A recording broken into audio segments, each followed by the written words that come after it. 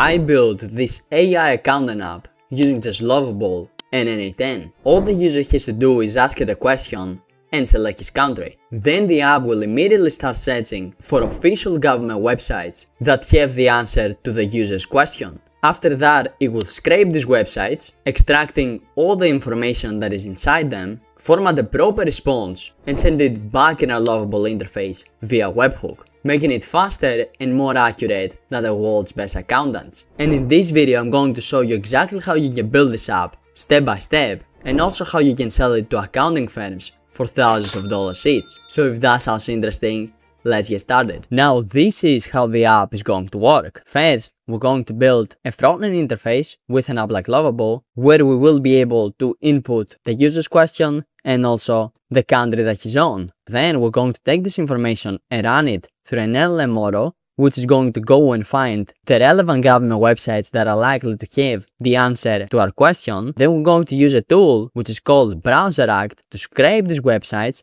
and retrieve all the relevant information that is inside them. And then finally, we're going to use an LLM model like ChatGPT to take the information that Browser Act gave us, format a proper response, which we're then going to send back in our Lovable interface. So now that you understand how the backend of the app is going to work, let's actually start building it. Now the first thing that we have to do is to build the front-end interface of our app, which we're going to do by using lovable.dev. And specifically, I will come over here in the text box and type, hey, create me a front-end interface for an AI accounting assistant app. I want to be able to insert the question that I have and in another field underneath where I can pick the country that I want. Then the app is going to analyze this data in the backend with N8N. So don't actually create any backend functions for this app, just build a nice looking front-end UI. I want it to look modern with nice sharp colors similar to this. And now what I'm going to do is I will go over to Google and search for nice looking UI, simply find one that I like. Let's say I really like this one, for example, and then I'll simply come over here and download it and come back over to Lovable, click on attach, upload the interface that we just downloaded, and then I will come over here and click on enter. So now Lovable has a visual example of exactly how we want the app to look like, making it way more likely to give us a good end result. But while Lovable is building a front-end interface, let's go over to N8N and start building the backend. Alright, so I went over to N8N, and the first thing that we have to do, as you can see over here, is to start our workflow with a webhook. So to do that, I will simply come over here in the plus icon, and I'm going to search for a webhook node. And the reason we're using a webhook is because that is how we're going to be able to connect a front-end interface that we're currently building with Lovable to the backend automation that we're going to build over in N8N. And all we have to change from these settings is this HTTP method, because we need to change it from GET over to POST, since that is the type of request we're going to be sending over to Lovable in order for us to be able to send and receive data. So now all we have to do is to simply come over here and click on top of this URL in order for us to copy it in a clipboard. And then we need to go back over to Lovable, whereas you can see it also finished creating the front-end interface of our app, which I do got to admit does look very good. And what we need to do now is to simply come over here in the Ask Lovable tab and say something like, every time I click on Analyze Question, send all the data over to this webhook URL. And then simply pasting in the webhook URL you just copied and click on Enter. So now Lovable is going to go take this webhook URL and embed it inside our app. So every time we come over here and we ask a question and also select a country, this information gets sent back over in our N8N interface. And boom, Lovable just finished embedding a webhook inside our app. So now all we have to do is to simply come over here and ask our question. So let's say, for example, our question is, when were the taxes due for this year? All we would have to do is to simply come over here and ask, when will my taxes be due for the year of 2025? And then simply come over here and select our country, which, let's say for this example, is the United States. Now all we would have to do is come back over to N8N and make sure our webhook is listening and is expecting to receive data, and then come back over to Lovable and click on Analyze Question. And boom, as you can see, our query was successfully submitted. And if we come back over to N8N, we can see that we do in fact have an output over here, which means that we successfully connected Lovable to N8N. And if I scroll all the way down here, we can see the exact question that we asked it and also the exact country that we are on. So now we can simply come and close this off, and let me bring this down over here. And what we need to do next is to find the government website that has the answer to our question. And how we're gonna be able to do that is by coming over here searching for an LLM chain. And now the first thing that we have to do is to come over here and change the source from prompt from connect to chat trigger node to defined below. And what we need to do is to open this up and basically tell our LLM model exactly what we wanted to do, which in our case is to go and find the government website that has the answer to our question. So this is the exact prompt that we're going to use. First, I'm saying this is my question, and then what I'm going to do is I will scroll all the way down here to where we have the question the user asked, simply take it, drag and drop it over here, and I say search the web for official government sources or websites that contain the answer to this question that the user asked. And then I say return those websites as your answer, make sure you only give official government websites. And then I say the government websites needs to be from this country. And what I'm going to do right now is I will take in the counter schema and drag and drop it over here. And then I just say give me one website. And I will also say make sure you only output me the website URL and nothing more. And now we can come and close this off. And what we need to do next is to come over here, give it access to an LLM model. Now for this example, I will actually choose to go with OpenAI. So make sure you come over here and you select your OpenAI credentials. And then for the model, what you need to do, and this is actually super important guys, is you need to come over here and use a search-based model, because you want this model to be able to actually go and look in the web in order for it to find you an up-to-date government link. Because if you do not use a search model, you will see that the links you're going to get are going to be outdated and they basically won't even exist. That's why it's super important to use a search-based model. Now you can obviously select any search-based model you want. I will personally choose to go with GPT-5 search, and then we can come close this off and execute the step. And boom, as you can see, this just finished executing. So now if I open this up, we can see that we do in fact have an official government website over here, which means that this LLM chain did exactly what we wanted. And now what we have to do is to go and scrape these websites.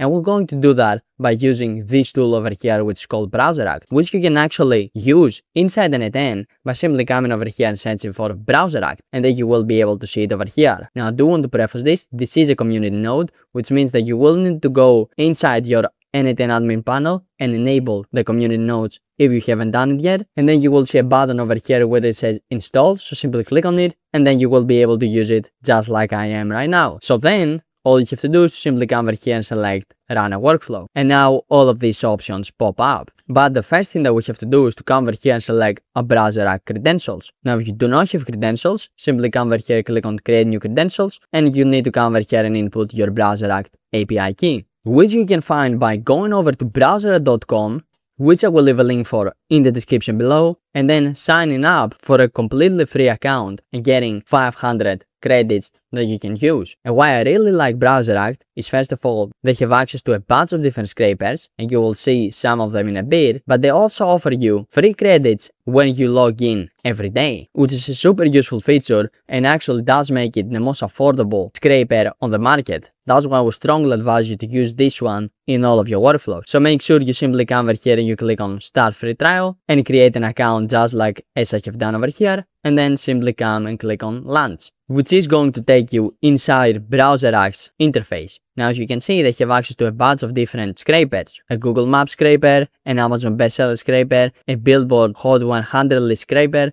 and a bunch of others, for which I have actually done a separate video which I'm going to put somewhere around here, so make sure you go and watch it if you want to learn more information. But for this video, all we have to do is to come over here and click on integrations and API. And then you will be brought over here where you simply need to come over here and click on API keys, and then come over here and click on create new API key, and boom, this is your brand new API key. So all you have to do is to come over here and copy it and click on confirm, and then simply come back over to N8N, paste it in over here and click on save. And boom, as you can see, our credentials were successfully created, which means that we can come and select them from over here. Then for the resource, we'll leave this on workflow, operation, we'll leave this on run a workflow, and then for the search workflows from, we will leave this on template marketplace, since we want to use one of BrowserAct's native templates. And then over here for the workflow, as you can see, they have a bunch of different templates that we can use, but for this example, the one that we need to use is called website data scrape. So make sure you actually go and select that one, and then in the field to match on, simply select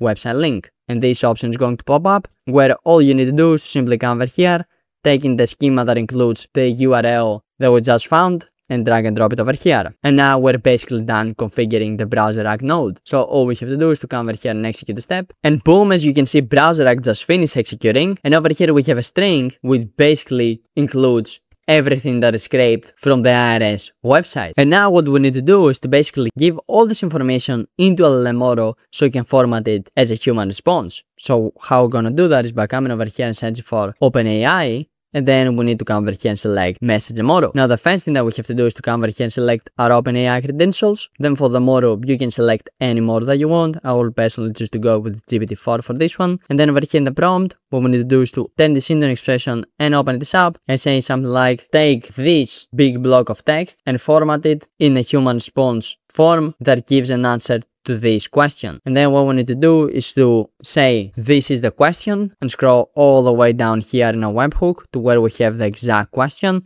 and simply drag and drop it over here so our LLM model has access to that. And then we will also say this is the block of text. What we're going to do now is open up the browser act node and we will come over here to where we have that specific block of text, which is basically all the information that was inside the website that we just scraped, and take it and drag and drop it over here. And then what I'm also going to say is make sure the response is no more than 50 words, since we don't want a super long response, because the user is not going to want to read it. So now I will simply come, close this off, and this time we actually come over here and we execute this node. And boom, as you can see, this did execute successfully. And if I open this up, we have a very concise response over here that says our taxes for the year 2025 will be due on April 15th, 2026, which is exactly what we wanted. So now all we have to do is to return it back in our Lovable interface, which, as you can see from over here, we're going to do by using a respond to webhook node.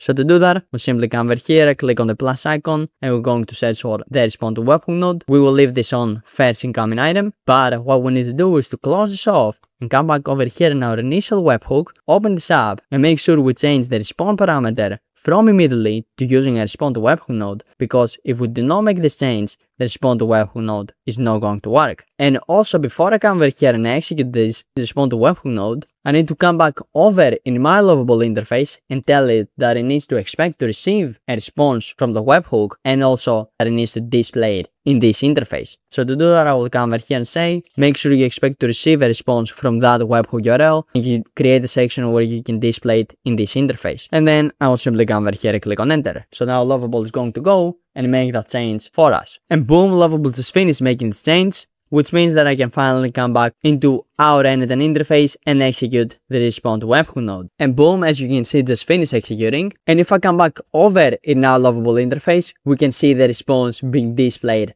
over here, which is exactly what we wanted. And I think you can see how useful an app like this can be, since it basically does the job of an accountant just way better and way faster. Now, if you want access to the JSON file for this full automation, along with all the Lovable prompts that I use to build this very nice looking front-end interface, you can click the link in the description below and join the school community where I upload all of my assets. Now that I showed you how you can build a custom app like this, it's time that I also show you how I would personally go about selling it to accountants for thousands of dollars. And how I would do this is I would go over to Apollo, which is a massive lead database that includes leads for many different industries. Then I would come over here in the search for people tab, and I will simply search for accountants, which would give me a list of many different accountants. Now I would also use some of Apollo's filters, and I would personally choose to do only verified emails. Then for the job titles, I would only do job titles that are higher up in the companies, so CEOs, CFOs, marketing managers, basically people that do have decision-making power in their companies. Then for the company size, I would go anywhere from 1 to 200 people, since if the organization is bigger than this, they tend to want to work with more established brands and then less likely to want to work with you. And I would also filter for location, and I would select only Western countries like United States, Sweden, Germany, United Kingdom, etc, etc. Then, once I had my list, I would basically come over here and copy this Apollo URL, and then I would go over in a platform like Ample Leads. I would simply paste in my Apollo URL over here. Then I would specify how many leads I would want. Let's say, for example, I wanted 3,000. Then I would simply give a name to this file. Let's say accountants. And then I would come over here, click on start scraping. And after Ample Leads finish scraping all these leads, it would give me a file just like this one, where I could come over here and simply download it as a CSV file. And then what I would do with these leads is I would go over to instantly and set up a cold email campaign. Specifically, I would come and upload them over here in the update section. Then I would write some email sequences. Then I would select all the settings of my campaign, and then I would simply set it to go live. So instantly you can then go and reach out to all these people on my behalf, basically pitching them the app that we built in this video. Now if that sounds complicated and you want one-to-one guidance with me, you can click the top link in my description and join my paid school community, where you will get access to me so you can ask me any question and let me help you get your first high-paying AI and automation customer, just like I have already helped many people that are inside my community. So if that's something that you would be interested in, make sure you click the link in my description and you come and check out my paid school community. Also, YouTube thinks you're going to enjoy this video, in which I show you how I built an AI legal assistant app. So make sure you go and watch that next, and I will see you over there.